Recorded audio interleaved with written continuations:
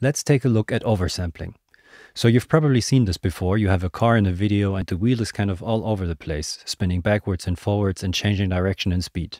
This is happening because the camera is taking a limited amount of pictures at a certain frame rate, which is simply too slow to accurately reproduce the fast frequency of the spinning wheel. And in professional audio, we actually have a very similar situation because we are working with a fixed sample rate, which can at a maximum accurately describe a frequency of half the sample rate.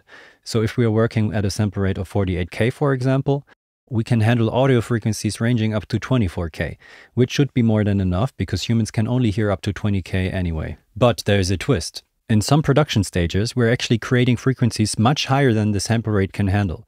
And those stages are usually things like limiting, clipping, compression with very fast attack and release times, and sometimes even distortion or wave shaping.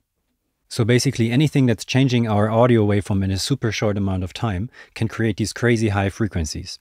And just like in our video example with the car, frequencies which are just too high to be handled by our sample rate will be misinterpreted as other unwanted frequencies which then show up in our music. And this phenomenon is called aliasing, and there are a few approaches that you can use to prevent aliasing from happening. One of them would obviously be to use a super high sample rate, but there are some downsides to that. So why not tackle the problem exactly where it's being created? And that's where oversampling comes in. Oversampling increases the sample rate for just the exact processing stage that you need it for, in order to correctly identify very high frequencies and then filter them out. This is why you usually find this option in limiters, clippers, compressors, so you have this option exactly inside of those tools that might actually create these high frequencies.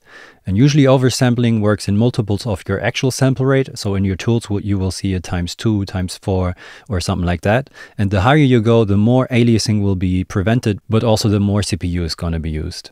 To finish things off, I should say that the impact of aliasing and oversampling is kind of small, and you can make amazing music without worrying about oversampling or anything like that once.